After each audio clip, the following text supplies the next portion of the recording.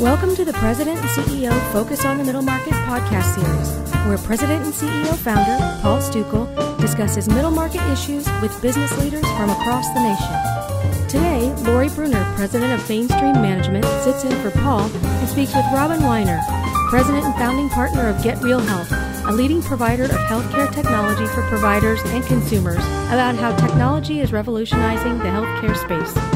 It seems to us that with rising healthcare costs and Obamacare, that healthcare in itself is on the tops of minds of CEOs and businesses today. And your business is really revolutionizing healthcare for both providers and patients. Can you share a little bit about Get Real Health and your work? Get Real Health was founded in 2001. What we do and what we found a really need for is using technology for healthcare. And with the new pieces with Obamacare and all the different areas coming out, we really saw our growth in that area. So what we wanted to do is use our technology. My partner's a phenomenal technologist. So you take that technology and look at the problem of healthcare and how we might be able to help bring it into that forefront of using technology to really be able to connect the provider with the patient and the patient with the provider. We're all about making that connection, and there's a real need out there in the world for that. When we do things as patients just by ourselves and we're not able to share that with the provider's not able to make really strong decisions. What we do at Get Real Health is actually build that bridge between the two areas. So the provider is able to send information about the patient to the patient at home, and the patient's able to take information from their home and bring it back in. So what are some of the key legislative actions that have really been driving your business? Certainly there are pages of mandates within Obamacare, but which ones tend to, are the focal points for Get Real Health? So we're actually something called the Office of National Coordinator. And through there's a lot of mandates on really taking, right now, as we all know for years, when you went into your doctor's office, they would take a paper file out and write all your information down. They take that paper file and put it back away. And that paper file got bigger and bigger over the years, right? And then you wanted to get that paper file, and you would have to pay a bunch of money, and it would take weeks to get that paper file, and all you would get is a piece of paper, all these papers. So a few years ago, the first piece of, and it really, everybody calls it Obamacare, but it actually was started by George Bush before he left office, is to really start to mandate taking those records, which are paper, and converting them to electronic. So taking it off the paper, putting it into a basic computer system so you can do different pieces with that. So that's the first piece that really started to move. And they did incentives to the doctors to be able to get their, to be able to go ahead and get them to get that electronic, to get the paperwork electronically. So that's one side of it. So that's what's called the EMRs, Electronic Management Systems, Electronic Management Records. That's really the first piece of it. So now all the doctors are actually using tablets and computers to take that information in. The next phase is something called, and that's Meaningful Use Stage 1. The next demand, which is happening right now as we're speaking, is called Meaningful Use Stage 2. And with Meaningful Use Stage 2 is now the doctors are starting to get all that records electronically. But, that patient still wants their records. They want to be able to see them and be able to do something with them. The next phase of that is actually taking that electronic copy and pushing it down to the patients. And that's where we play. So we are actually the patient side of that. So we get it from the doctor's office, now that's electronic, and push it to the patients. And that's the mandate right now. The next one to come out in the next year or two was actually be able to push that information back up to the doctors, completing that circle.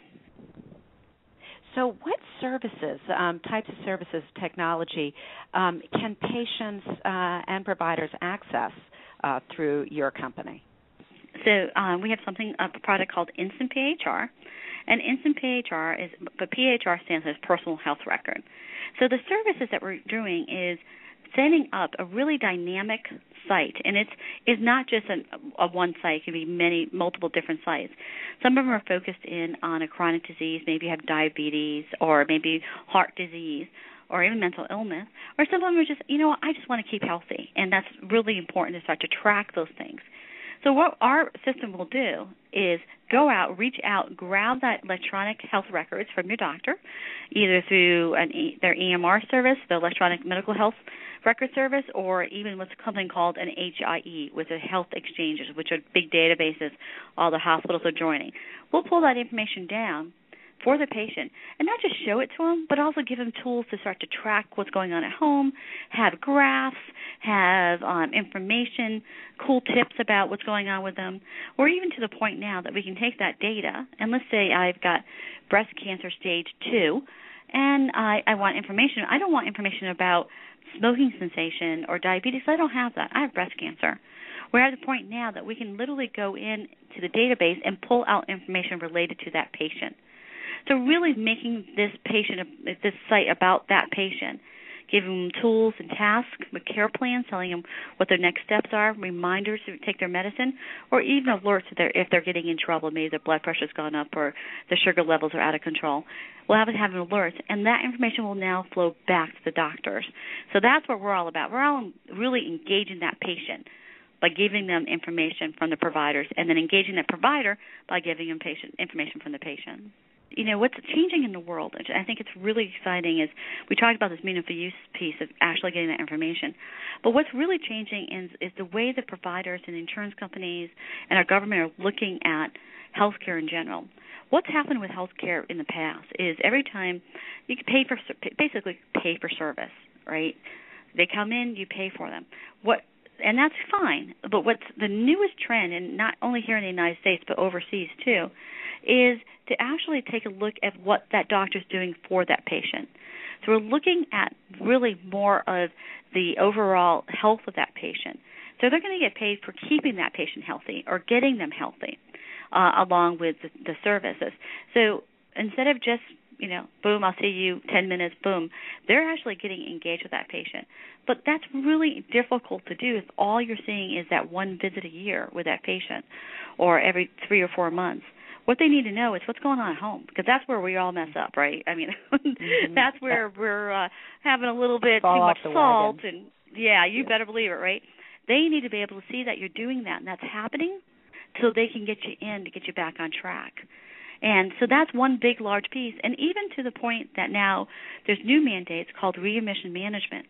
And what that means is if you've been in the hospital at the beginning, say you've been in the hospital, you're in there for a heart attack, and the doctor's you're there, you get your treatments, and then they'll send you home. They need to monitor you for at least 30 days. Because if you reappear at the hospital with the same exact problem that you went into, Medicaid and Medicare does not have to pay that hospital. So now they're incentivizing that hospital to actually keep track of you and keep you healthy. So there's really this new drive in the way people are thinking, new policy. Not just give them medicine. Why don't we try to get them healthy? What a concept. 2001, and you all have been on a tremendous growth track over that period of time. And I'm sure you've implemented some very successful strategies that have really helped you all profitably expand. And, of course, you have the fortunate position to be participating in a very growing marketplace. But when you look back on your dozen or so years of building and growing your business, are there some thoughts that you can share that have really worked well, that have supported your consistent expansion? Absolutely. So, we started, we did it the old-fashioned way. We bootstrapped. So we haven't ever taken any funding. We might be doing that because we're expanding so fast, we're going to need a little support, but we really had to do it the old-fashioned way and really make smart decisions as we went through. If you came to our office, we're sitting around IKEA desk and chairs, and we don't have anything too fancy. We have fun colors on the walls, but we really watch our money really carefully and make sure we're making the spend where we need to. And where we think is the most important place, and I think the only reason we're where we are now is we spend it on people. Find people smarter than yourself and surround yourself with them. And that's pretty easy for me. So, find that incredible person and have them come on and really expand the company that way. And I would think that was probably one of the smartest things we've done as we've grown. The other thing, too, is, we started as a professional services company building technology for all kinds of different industries, but always kept our eye on what we might want to do down the road. And one of the things that we thought about when we first started the company, we're pretty good technologists. Wouldn't it be cool to take our technology and do something good with it? And so we always kept our eye on that goal. And in 2007, when we kind of rolled into working with Microsoft Health Vault, which is a cloud database for healthcare, that was our first real step into the healthcare world. And we said, oh, my gosh, I think this is what we want to be. And that's when we started very focused on our technology and what we're doing and on our goals of really focusing on how can we be the best of what we do in this area. And kind of focusing into that, I think that was probably really good. And it's not easy. It's not easy. It's not, it's a lot of hard work, a lot of putting on the big pants and holding your breath a little bit, because we were self-funded. We had to do it on our own. So that's a little bit more difficult, but it also made us really focus on what we were doing and making the right decisions. The other thing, too, is not to be bogged down, I think, with clients that are not supportive to you. Sometimes you have to make a hard decision, is you to look and really make sure that you're surrounding yourself with people that can be positive influences on how the way the business grows. And that's sometimes a hard decisions, but we've done that, too. And we've been very, very lucky on the other side of the house, on the business side, of connecting with the right bank, the right accounting firm, the right lawyers. We decided to go with a local bank here in Rockville, Maryland, and probably I would say one of my best decisions, instead of going with one of the very large banks, a small bank is able to know your business and know you. And when that tough time comes and you're, they're standing shoulder to shoulder to you. Yeah. With the large corporations, service. Yeah, the large corporations can't do that. And I think that was probably one of the best things we did. Capital Bank here in Rockville has really been such a phenomenal partner to us, and has helped us, jump those little bridges, or breaking the bridges, or provide the bridge for us. So I think that's the other side of it. So it's the people, is making the smart decisions as well as you can. You're going to have some falls, but try the best you can. The right clients, real supportive clients. Oh, I forgot, and then, of course, the right business things. And then, honestly, for our business, is really connecting to the right partners. Our partners are Microsoft, a company called Caradigm, which is a combination of Microsoft and GE, TELUS, Health Solutions, the largest telecommunication company up in Canada. Really these great partners, in building that relationship and being able to help them take you to market, because we're small. Sometimes working with somebody big will help a little bit. So how does the business set itself apart? It's a $250 billion global market for health IT, and it's a very competitive sector.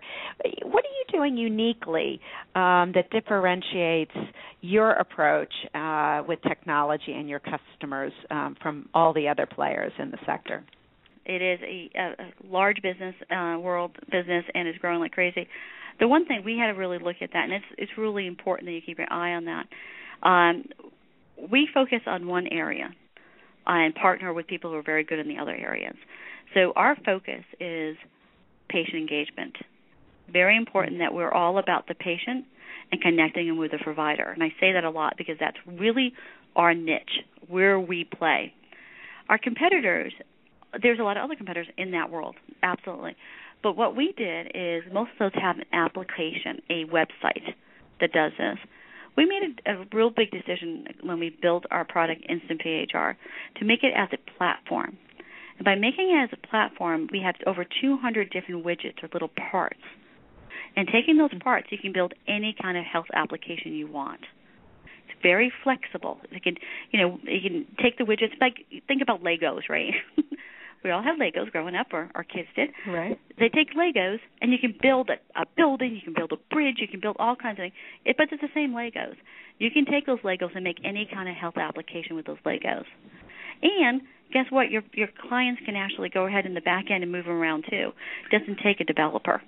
So we made something very simple, very flexible, Again, we put localization in it, knowing that it's going to be has to be in all kinds of different languages, because that's what our patients are. They speak different languages. Being able to do it, and then we white labeled it, meaning that we can put any look and feel on the front end and make it for our hospitals or doctors' offices. I know as a patient, I feel a lot more comfortable going to something that has my hospital logo on the top. If it says MedStar Health on there from or Georgetown Hospital System on that, I feel that this is being protected by Georgetown. This is something Georgetown believes in. So we built it in a way that can actually layer it on top of it. And then the other thing to keep us, the partnership. So that's our platform. It's a really flexible, cool platform. And by the way, we can get something up in 4 to 6 weeks, not 4 to 6 months. So it's fast to market fast. Yep. You've said, it's interesting that you've said in the past that you've really wanted to do something that actually meant something in the world. And it does sound like leading your business, you've also taken on a personal cause. And it sounds like it's a perfect opportunity to blend business leadership with a real mission and purpose. Absolutely. A couple things. Being a mother, I'm a mother of 2 young boys. It's really important for me to be able to see that they are given the best medical care in the world. And I think by bringing both pieces together is really important. But I think probably the biggest driver was my father had a liver transplant a couple of years ago. And the reason he had to have a liver transplant is not because he drank. He gave up drinking years ago and never been a big drinker. He lost his liver because nobody was monitoring his medicine. And the medicine he was on blew out his thyroid and then blew out his liver. And thank God that he was able to get a liver transplant at Cleveland Clinic, or he wouldn't be with us today. And if that doesn't remind you every day that we need to have what's going on with the patient connect to the doctor and the doctor to the patient, it reminds me every day when I see him. Because if they had done that, he would not be having to would never have gone through the liver transplant and wouldn't be dealing with the medication. Now he's on tons of medication. So that medication will affect other parts of his body, his kidneys. He now has gout, things like that he would never. And this is a very active man. He still works for FedEx. He's an executive of FedEx. This man does not like to sit around. I mean, he cracks me up because, of course, he has a liver transplant. I go up there to Cleveland to see him, and he's walking around the hospital. I'm like, really? Because he's just that kind of guy. I'm like, Ma, really? So he doesn't give up, and he forces himself through it. But if he wasn't that person, he wouldn't be here today. And it's all because nobody was managing his medicine. So I'm a little passionate about it. Be sure to check back for future editions of the President and CEO Focus on the Middle Market podcast series. Thanks for listening.